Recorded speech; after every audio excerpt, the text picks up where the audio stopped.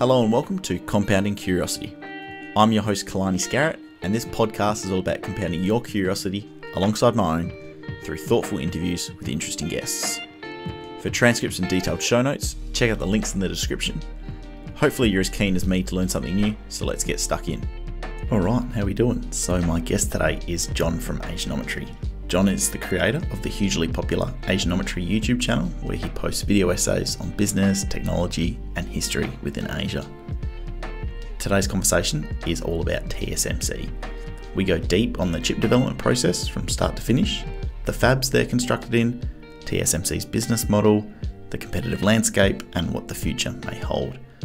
So just for reference, this episode was recorded on January 25th, 2021. So I hope you enjoy this deep dive on TSMC with John from Asianometry. Cool. John, cheers so much for being on today again. A fun way for me to start is maybe your history and background with the topic we're about to dive deep into. So what's your history with TSMC? What's got you interested? And take it how you want. So for me, like myself and TSMC, it's interesting to note, I don't speak to TSMC people. I almost never hear from them.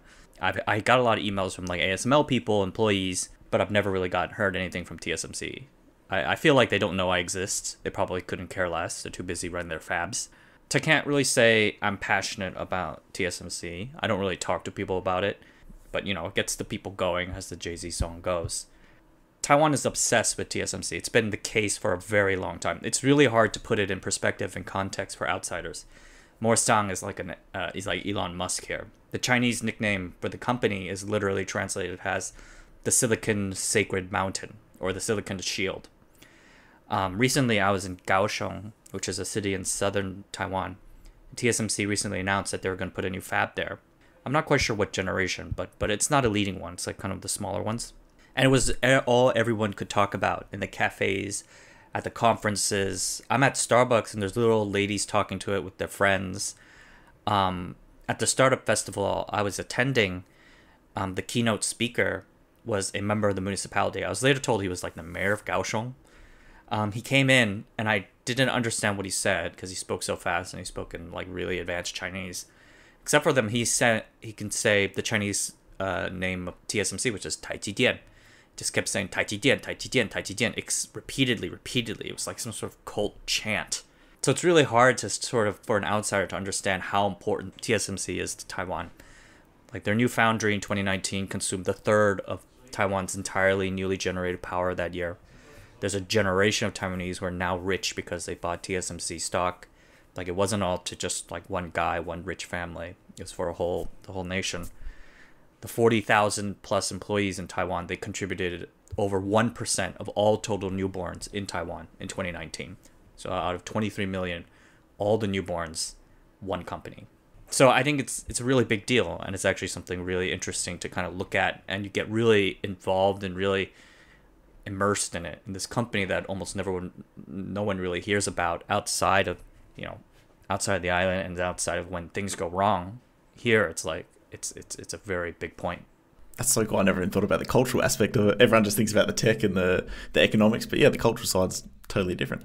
So for listeners maybe to get a bit of background and understanding to what TSMC do, could you maybe explain the chip development process from start to finish? So maybe from the original idea all the way through to ending up in our iPhones, I guess. Could you maybe detail that?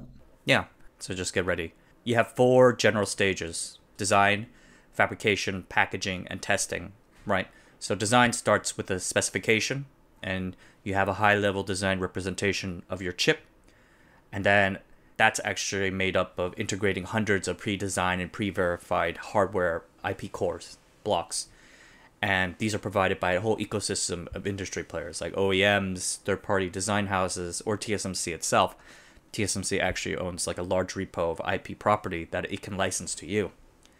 You convert that into a netlist, which is a bunch of gates, and then you route that using EDA software, meaning you actually draw the lines and stuff like that. You have your design. After you verify it, you transmit it to the foundry for fabrication. And we'll talk about the fabrication a bit later. They'll make the wafers over a span of 4 to 6 months. After fabrication, the wafer is cut, packaged, and tested, which means someone has to cut the wafer into chips, encase them within ceramic or plastic to make it easier to handle, integrate them with other chips if necessary, and test them to ensure the quality. test and assembly packaging are generally what we call the back end. It's kind of like a repetitive work. It requires a lot of dexterity, kind of a lot of close attention, which is why it tends to be outsourced. Like you have companies in Malaysia, for example, that really do a lot of this. And once it's packaged, it goes to the secondary vendors like Foxconn and stuff like that for putting into your iPhone. So then, for the science all behind this, so TSMC is the first foundry to provide 7 nanometer and then 5 nanometer production capabilities. And then to put that into context, the human blood cell is about 2,500 nanometers, and in a single drop of blood, there's around 5 million red blood cells. So it's a crazy small scale that they're working at, and it's hard to even fathom. So could you maybe set the scene for how technologically difficult and impressive the work that TSMC is doing, especially because sometimes it's a little easy to get lost in the numbers, I guess? I think you shouldn't think about it. What's amazing about the work is the fact that it's about like really small nanometers or 2 5 nanometers, because that's more of like a marketing. That's a marketing number, and generally the only goal is to say that it's faster and faster than the chip before. Like a 5 nanometer chip is faster than a 7 nanometer chip. TSMC actually calls them like N5 or N3, N7, so on. But doesn't mean that it's any harder. Wafer manufacturing is really hard. So to give you a good idea, they do it in idea mask layers, right? A mask is to reproduce a pattern onto a substrate. So you put a whole chip pattern or part of a whole chip pattern onto one mask layer. And we're doing just part of a chip pattern that's called multi-patterning. So you're using multiple masks to create just one whole layer. Each mask layer requires steps of 15 to 25 per mask layer. So you might know some of those steps like lithography, but you also have oxidation, ion implantation, diffusion, chemical vapor deposition, a whole set of PhDs behind each one of those steps. So there can be up to 600 steps for a simple 180 nanometer process chip. That's a chip from 20 years ago that has something like 20 layers or something. Today's chips, which are N14, N16, N10, can go up to 60, 70, 80 mask layers. That's how you get the more details, the more density, just by adding in more mask layers. But there's an economic cost with that, right? Layers take more time to do, and you don't want to take too long to do your wafer, because then your customers don't get product in time.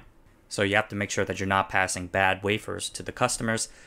So that means you have to make sure that each one of those steps, on those 400 steps, 600, 800 steps, each one of the steps have to have like a really high yield. Almost, even if it has a yield of 98%, the total yield out of your wafer with 400 steps is just 0.03%, which means you get 3 good dies out of 10,000. TSMC is historically known for like very good yields. I was looking at that at Canaan Financial Filings. It's a company that makes BTC miners. Their yields at 16 nanometers were 96% in 2017, 96% in 2018, and 95% in 2019. TSMC 16 nanometers has 60 wafer layers, which is about 800 to 1,200 steps.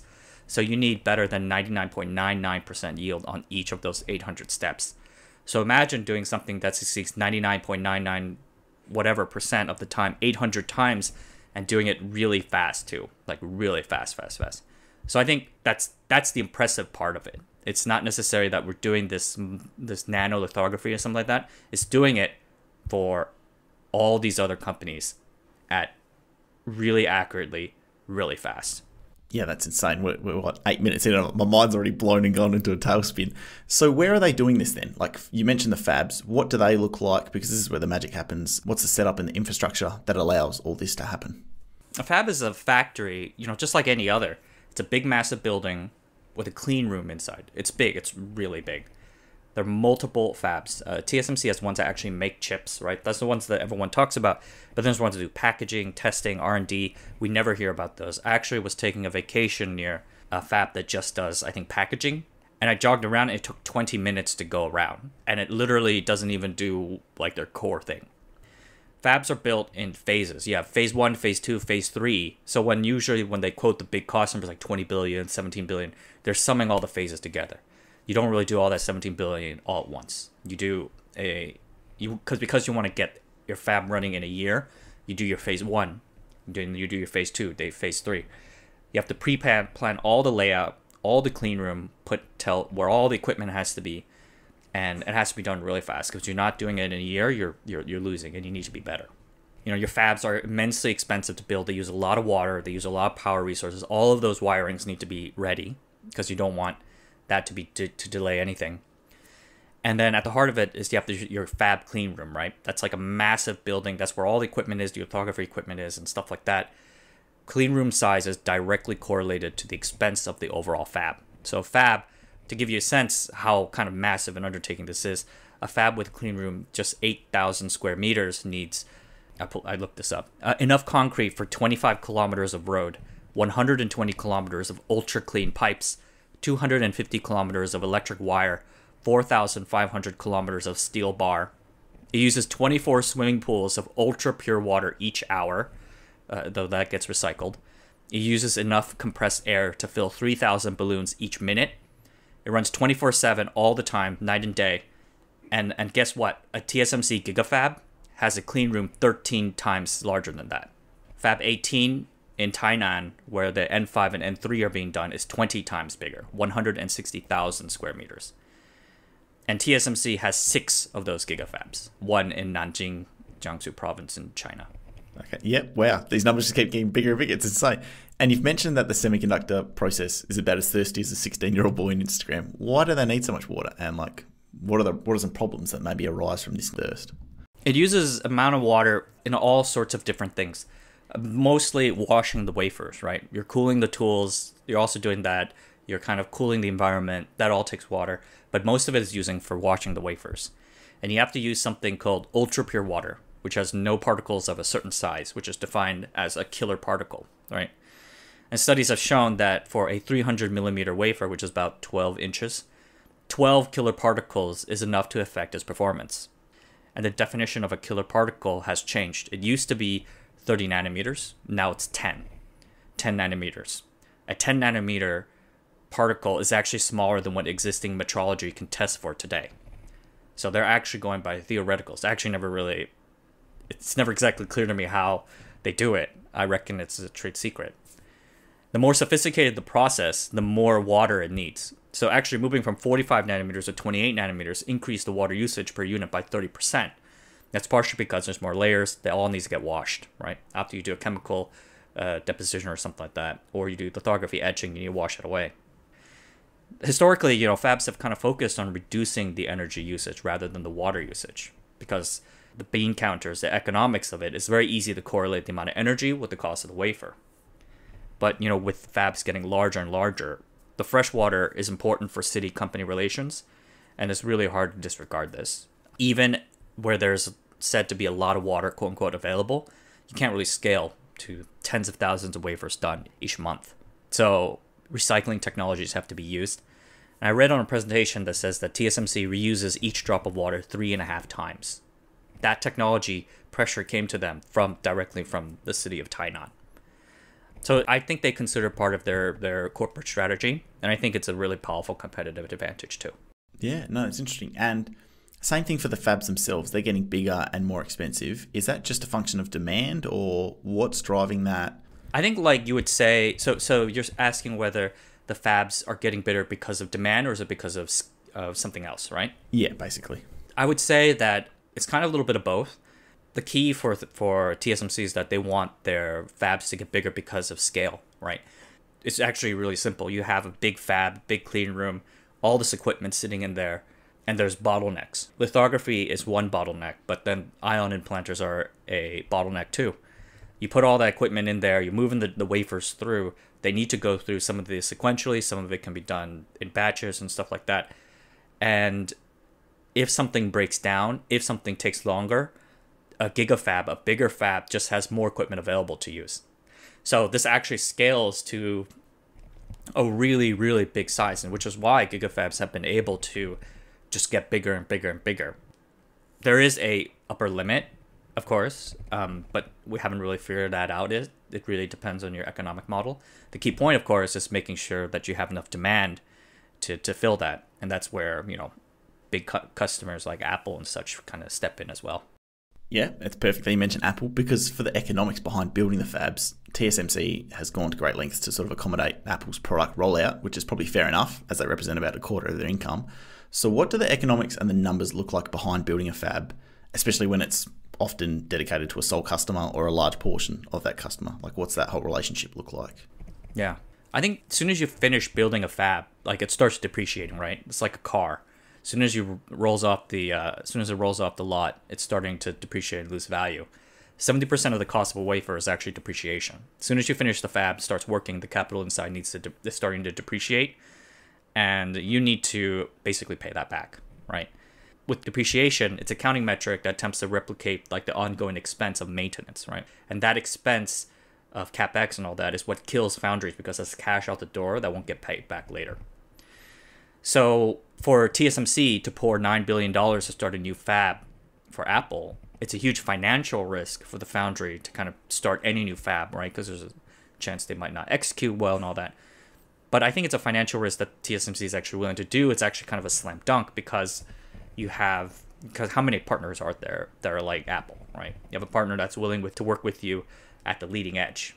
Like Global Foundries really depended on AMD to kind of be their anchor customer. And, Apple's far larger than AMD. And now TSMC is starting to try to do the same for Intel. Apparently, they're pouring billions of dollars to create a brand new fab for them. So it's interesting to see how that relationship is going to turn out in the future as well. Yeah, perfect. And I think that's a good segue into maybe the competitors and the landscape of, I guess, the semiconductor business. So for TSMC, could you talk a little about their supply chain and their relationship, maybe in regards specifically with ASML? Like, are you worried about TSMC's reliance and dependence on ASML? And maybe just explain how that whole relationship works too. ASML and TSMC, they work really close together. They've worked together ever since ASML had been basically Philips. ASML exists now as kind of like a joint venture of Philips and ASM, but most of that have been Philips. You can't do N7, like 7 nanometers, without EUV.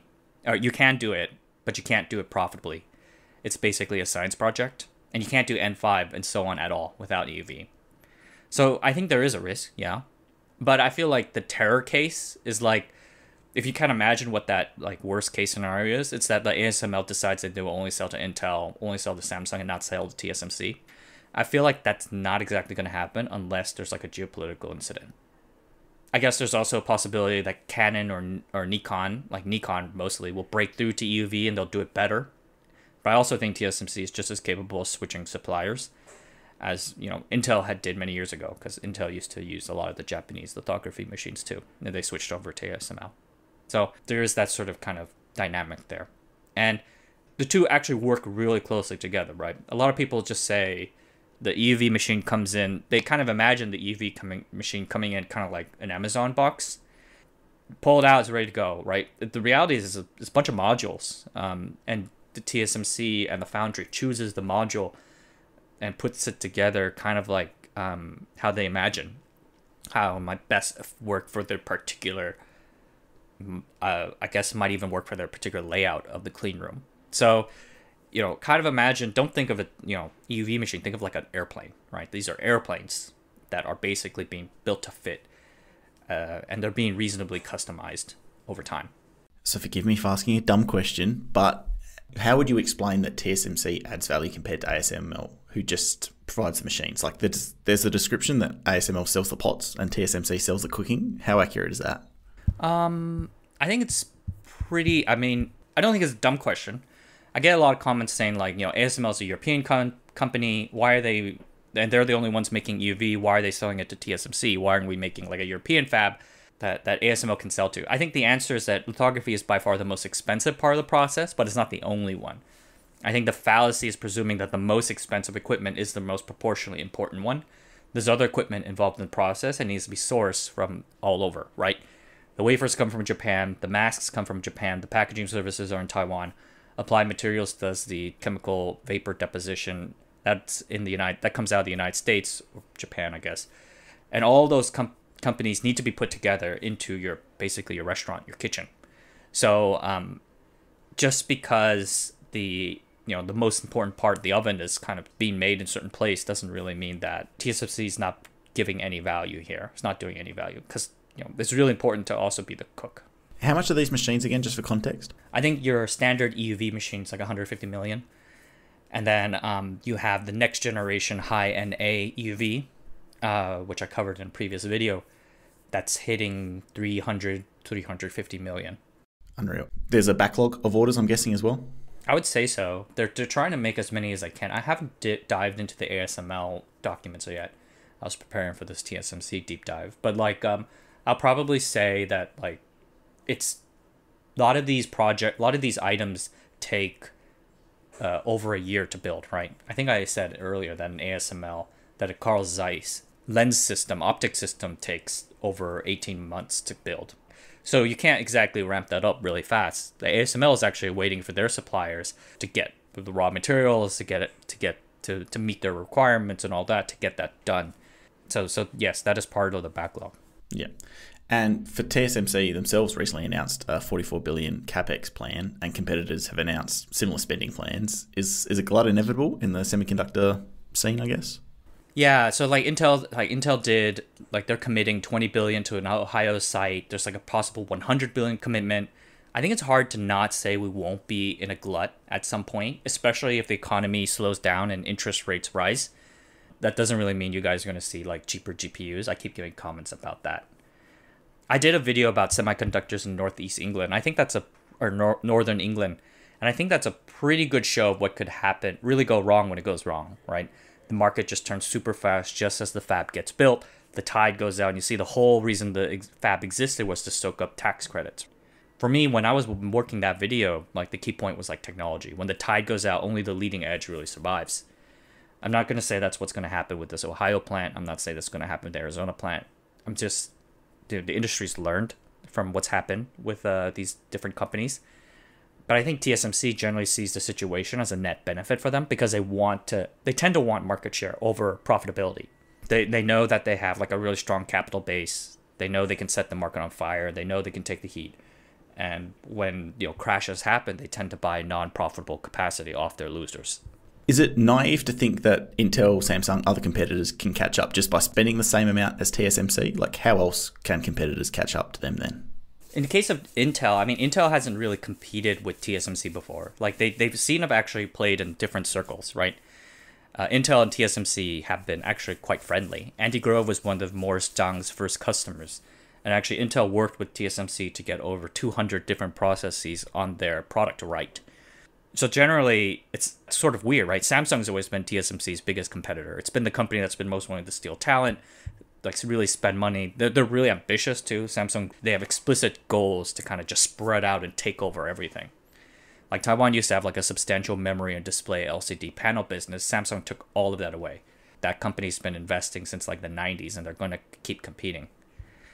So, Intel with their foundry thing, like it's hard to make sense of what to do about it until we start seeing revenue come into the books. If they break it out into a real segment and we start seeing it take share from TSMC and Global Foundries and Samsung, then we can look back and say, wow, they weren't talking out of their butts, and it's going to make me look really, really stupid, of course.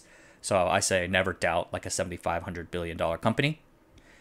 But right now, you can tick off a whole bunch of reasons why Intel's foundry work won't work, right? The EDA tool integrations aren't ready. Intel has generally done what it's done by itself. They've squeezed a lot of their design, manufacturing, integration. So are they the best GPU designer, the best CPU designer? Are they the best manufacturer? They need to be both now. Foundry is a service business. Like Intel's never really done that sort of thing before. Taiwan has, their business culture is kind of Japanese, that they really do customer service well. Broad generalization. And then, of course, there's like Intel is using TSMC's N3 process. Like, that seems to be almost confirmed by now. So, like, how can Intel sell foundry services to their customers while using another foundry for the leading edge? I think what you can reckon is that TSMC, or that Intel foundry ends up something like Global Foundries, right? It's losing a lot of money despite hundreds of millions of dollars of government subsidies.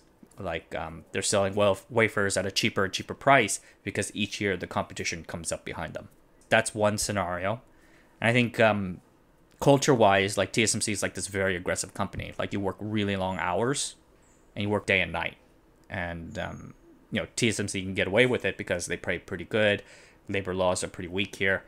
But also just like people work really hard for it because, it's TSMC. It's the Silicon Sacred Mountain. And I don't think Intel has that status in the United States.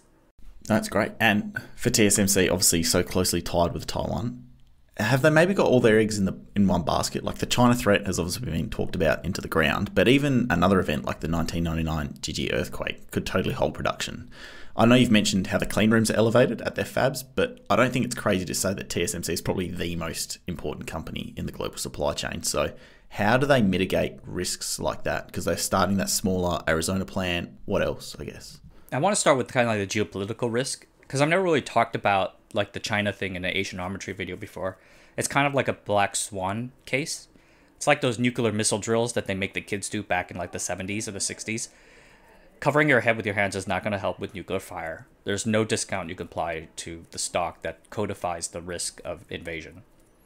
And frankly, I think they shouldn't think about it in that way anyways. Like TSMC is the least important part of the issue. And like people need to stop thinking about that situation in the context of like how much their next GPU will cost.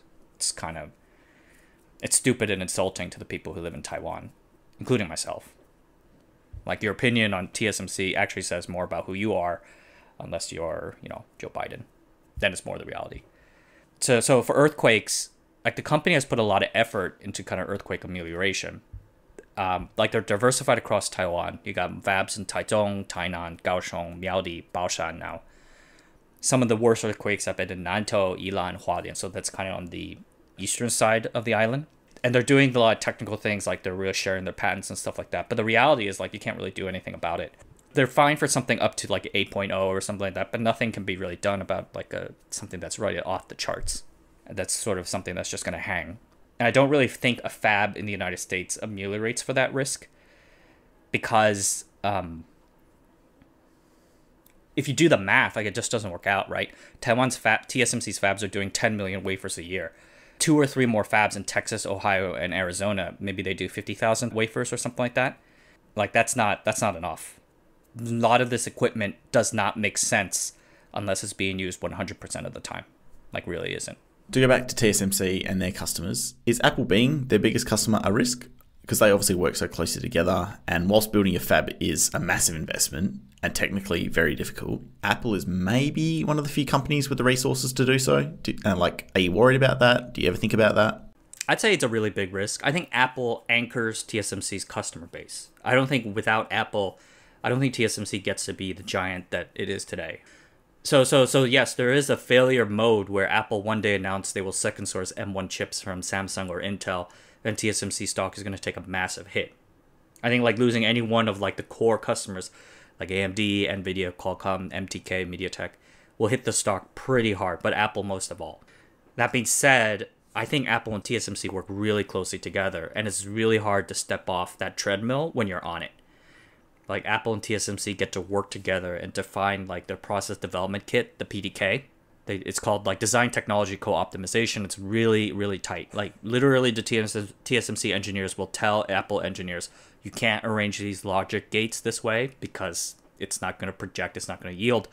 The Apple engineers will say, we will redraw the gates elsewhere. So I think it has to be something kind of really bad to happen before that failure mode sort of happens. In fact, I mean, we've seen that TSMC's N3 missed the 2-year window to get for the iPhone and maybe even the iPad, and Apple's still working with TSMC here. So, like, I think they're working really closely together, and it's going to be hard to kind of separate them. I don't think Apple can build their own semiconductor fabs. They're kind of already moving beyond that. They're kind of moving towards, like, the system integrator Boeing model, where they're actually picking and choosing suppliers and interesting technologies to integrate into their systems. I think it's going to be interesting to see, though, kind of spinning off of that, is like TSMC has been looking for another client that's sitting alongside Apple at the leading edge. And that used to be Huawei, but Huawei got booted. I reckon it's going to be, like, it looks like right now it's going to be Intel. So it's interesting because, like, Apple's not going to leave. I don't think Apple will leave TSMC because of Intel. Because, like, Apple was competing head-on with Huawei, and they didn't leave TSMC then. But maybe AMD will lower their business with TSMC because of it. Like AMD and Samsung worked together for an Exynos chip, and I think that was pretty interesting. And it makes me wonder kind of which came first. So I think TSMC is going to play AMD and Intel off each other for a little bit. So that's going to be really interesting to watch in the years coming forward. Yeah, spicy. Interesting. I know you have strong feelings about this because you've mentioned in a previous video, but I got to ask a silly question, because I don't want listeners to come back and turn around to me later and ask, but why doesn't Apple just buy TSMC? I wrote about it back then, and it's even more so the case now. Like TSMC is back then was only $350 billion. Now it's $650 billion. So Apple really doesn't have the money now. And secondly, like it's going to basically they would put Apple in or TSMC in competition with all these other customers, like Intel, for instance. Like Intel, I think will never work with all these companies now. Qualcomm for sure. So you're destroying value. And lastly, Taiwan government will never let it happen. Like I spoke earlier about how passionate Taiwan is about TSMC. Like, are they really? They're never gonna let control be handed over at any cost. It's crazy. It's crazy to think about it, and even crazier now. Yeah, no, I bet. So maybe to bring TSMC to the current day and their future plans, could you talk a little bit about their Q4 results and what this means both now and maybe for the future? Because I was looking at TSMC, I was thinking about how highly valued. It was really strange. It's like the 8th or 9th most valuable company in the world. It's the biggest non-government owned, non-American company in the world. It's $650 billion. And it's kind of why, right? You're kind of wondering why. Because it doesn't really make as much as an Exxon or a Walmart. And the profit is far less than an Apple or a whatever. So I had some thoughts. I was thinking about it was the company's simple to value. Maybe it's simple to predict revenues. They perceive it to have scale, which it does. And they perceive it to have a monopoly, which I probably don't think it will. It does. I thought maybe it also could be kind of like a quirk of the market. Everyone in Taiwan buys TSMC stock. And they never sell. If you think Bitcoin is full of hodls, you've seen Taiwanese aunties. They hold this stuff for years. I was listening to the Q4 call. And there's this really smart analyst called Sebastian. That's the name of my sister's cat. And he pointed this out. There's something really interesting happening with TSMC's CapEx and their future revenues. If you take the CapEx for a year, multiply it by about 3 times, you can broadly predict revenues for the next year. And it makes sense generally because it generally takes a fab a year to get on track. So this trend has been going on basically for a decade. In 2014, they spent $10 billion in CapEx. A year later, in 2015, they generated $30 billion revenue, right? 2019, they spent $16.6 billion in CapEx. They generated $48.4 billion in revenues a year later, 2020. 2020, they spent $18.3 billion CapEx. In 2021, they generated $56.8 billion. So in 2021, TSMC spent $30 billion in CapEx. So does that mean in 2022, TSMC is going to make $90 billion in revenue? So I've seen other conservative estimates saying $72 billion, and even their financial projections say CAGR is going to be 10 to 15%. But let's say the 3 times does hold, they make $90 billion in revenue. At 38% net profit margin, that's $34 billion in net profit. That's ExxonMobil in 2003. That's Google/Alphabet in 2019. And the even crazier thing is 2022, TSMC says they're going to spend $40 to $44 billion. So if they hit the high case for that CapEx, does that mean in 2023, is TSMC going to make $130 billion in revenue? And if you still have that same net profit margin, that's $53 billion in profit. That's more than Microsoft in 2020 and the same as Apple in 2020. So it's kind of mind-blowing. That basically means that at 20 times PE, that's $1 trillion company. And I think that's insane. That's insane. And I actually don't believe it's true. It can't be true. I refuse to believe it's true. So let's say we compress the multiple, but still means this is an $800 to $900 billion company. It's crazy. So I think maybe the reason why this company is so highly valued is because it's actually quite simple. It's a very conservative company. It's very simple to understand. It's very transparent. Revenues are reported each month. And this leading indicator that's worked for 9 past years is flashing this utterly insane amount of growth. It's crazy. And this is especially considering that this is not a software company, this is a hardware company making things. Their past 10-year revenue CAGR was 14%. Over the last 10 years they've grown revenue by 14%. They're saying long term, next several years, they're going to expect their revenue to be 15 to 20% CAGR. That's crazy. Even larger base, even faster. They're going to grow even faster than that, which is really interesting. Yeah, there's so many points there because it's the growth on an already large like base number, and then it's even just the margins for a hardware business. Like, they're unheard of. There's just so many factors going for it, and it's maybe the bit of a story as well, because the strategic importance and the digital transition, everyone just loves that story, and TSMC's leading the way, I guess. Yeah, and it says like they have what, 50% market share, 57% right now, which is more than they traditionally target, which basically means, if you think about it, the fabless market is TSMC. So that's telling you that the industry thinks the industry is going to grow even just as fast, right? People are estimating, I read this article somewhere that says like the fabless companies, like their revenue estimates are way too low.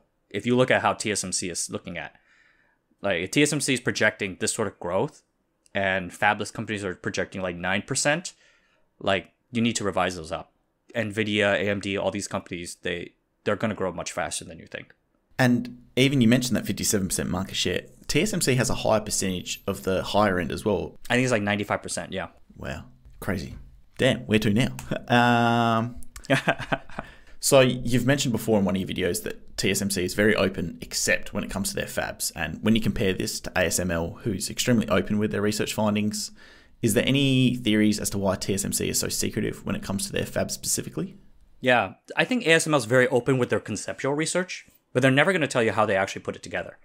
That's like the trade secret is. And sometimes this stuff is just too hard. Like optics, like I think only 10 people really know this stuff. Like TSMC is kind of like a very conceptually simple company. So their trade secret is their fab. And it used to be actually you could read white papers about how their fab is laid out, like how the automated system works, what they focus on. You can see kind of what they're thinking about when it comes to the recipes. But like in 2000, I would say 2008, 2009, they had a really kind of a big stumble. Like Samsung and SMIC kind of just came in and really took their lunch. They just grabbed all of their trade secrets and really used to catch up to them. So I think like it taught them a very nasty lesson about what it means to be too open. I don't think you're going to find anything about their operations or work styles past 2010. The best thing of recent kind of providence I can find is there's this article in the Commonwealth, and it's like a news business magazine in Taiwan, and it discusses how the fabs are more automated than ever before. They're using these large data sets to optimize recipes, operations, how they're doing the recipes, and a lot of these machine learning models, no one knows how it works. So I guess it kind of makes sense to me that we don't hear about how TSMC works and optimizes because nobody really knows. It's really data driven. And they can do that because they have scale that no one else does. Damn. If the US wants to compete generally in the semiconductor business, is the talent hurdle just too high and the knowledge barrier just like insurmountable? Like because if 10 people only know optics at ASML, then what chance does the US have? Like, how do you think about that maybe? I don't think it's impossible. I mean, I have this story here. This is a cute one. I don't know if it's true, but long ago, like Singapore's founding prime minister, Lee Kuan Yew, visited their national champion like foundry, Chartered Semiconductor, right? Chartered's management team showed them the chips and the progress they made over the past few years, and Lee asked them, how far away are we from Taiwan? They replied 5+ years. And Lee said, just buy from them. I think it's hard to catch up to the leading edge once you stop going for it.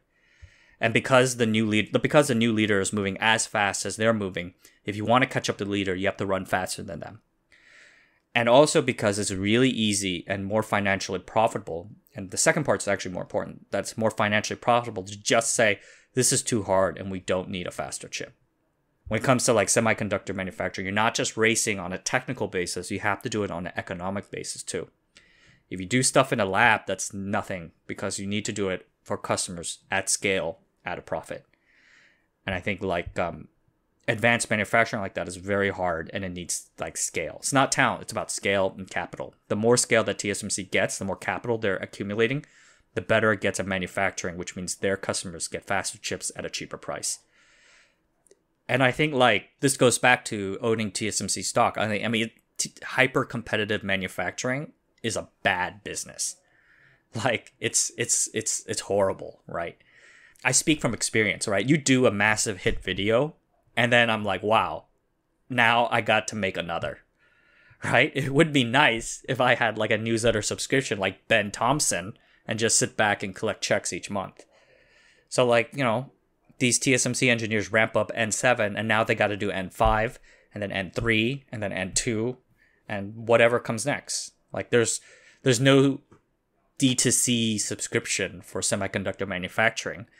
And if you're not at the leading edge, then, the Koreans will catch up and the Chinese will catch up. So like, if I'm NVIDIA, if I'm IBM, if I'm all these other companies, like, why deal with that? You take the higher margins by being a fabless company and move on. Like, why do you think all these tech companies are going to D2C subscriptions? It's crazy. Yeah, no, fair enough. I don't know if this is a dumb question. Feel free to ignore it. Is Moore's Law really dead then? Is it too hard to just keep that, I don't know, ball rolling? Moore's Law was never like a law, right? It's a pace setter. It's like those electric rabbits in a dog race, in a greyhound race. It's a pace setter for the industry to continue pushing technological progress forward. But it's getting harder. I think it's interesting to see that like in 2000, 2001, the return on investment for capital buildup in the semiconductor industry overall started to decline. Total assets kind of peaked and it sort of stayed stagnant for a couple years. And I think like part of that is because the dot-com bubble popped. But also second is because you had this generational change where you went from kind of KRF lasers, DUV machines, to 193 nanometer ARF lasers. And that was like a generational change that shook out like so many customers because suddenly the lasers are so much more expensive, right? But like, the semiconductor space is so rich and there's so much money in it that you can just throw smart people and money at a problem until it goes away. Like, for the first 30, 40 years of the industry, the pathway to a faster chip was simple, right? You need more transistors, you need more gates and so you just squeeze the gates together more and more. And you do that for 20, 30 years. But around the 32 nanometer node, that stopped being the case. So the scientist was like, all right, we need to make better gates rather than denser gates. So they introduced this concept called FinFET at N22 and N16. At the same time, laser lithography got hard because the 193 started to become insufficient and EUV was delayed. So they keep doing 193 over and over again. So you have 2, 3, 4, 5, 6 times of EUV or of 193 until EUV came about. So like I think like semiconductor manufacture, the industry drives forward not necessarily because some dude 45 years ago said so, but because people want faster, better looking games. Because software programmers write crappy software and they just assume the chips will get faster and can run it. And because everyone's working on the cloud, like so on. So long as the market is going to reward an electronics product for being better, the semiconductor industry is going to push forward. Is there anything we haven't talked about that's consequential about TSMC's future, in your opinion? I think the relationship between TSMC and the Taiwan government is really interesting, right? The government owns a significant share of TSMC and sometimes gets involved in its operations. I think that's why TSMC is building a joint plant with Sony in Japan, right? I know it's definitely why TSMC is building that plant in Kaohsiung, right? We know that the Thai administration got involved to help TSMC decide to put a plant there. But I also know that like TSMC, the government bends over for them too. Like the R&D centers sources new technologies. There's new tax benefits for the employees and the companies. It's really interesting to kind of look at that sort of interplay between the two. Because kind of like there's give and take. I think that's really fascinating. And you never really see it on the surface. And then the second thing I think is really interesting is like, I think the weird thing about this recent growth explosion for TSMC is that like no one's quite yet clear on where the industry growth is coming from, right? Like abstractly, you can say like it's from AI, it's from high performance computing, it's data centers. But like a lot of this stuff has been around for a couple years now. And a lot of these chips that are missing in the chip shortage are not that sophisticated. It's like the 22, it's the 16s, it's the lower trailing nodes. So I've been thinking a lot about this. It's like, where is this growth coming from? And no one's quite been able to really, I guess TSMC probably knows, but like no one really seems to really know where is this growth coming from. It's a weird thing. It's something I've been thinking about. Do you think it's maybe something specific or maybe just a broad range of demand goes up everywhere and everything's... It has to be like a broad thing. It has to be like what kind of like this is like the numbers are basically saying that TSMC is going to be a $130 billion company by 2023. Like that can't be just one company. That can't be just Intel coming on board, right? Like that's something else. across, that's a rising tide. It's like, it's so weird. I can't really explain it. It's bizarre. Yeah, fair enough. Either way, John from Asianometry, thank you so much for this deep dive on TSMC. My brain's going to be spinning for a while, but cheers, yeah. Thank you so much. Thank you for having me. If you enjoyed this podcast episode, be sure to check out the website compoundingpodcast.com. On the website, you'll find every episode complete with transcripts, show notes, and other related resources. If you want an email notification every time an episode releases, plus my lessons and takeaways from each episode, be sure to sign up to the Substack. So that's compoundingcuriosity.substack.com. Either way, links to all content mentioned today will be in the description below, and you can also connect with me on Twitter @ScarrettKalani. But until next time, have a good one.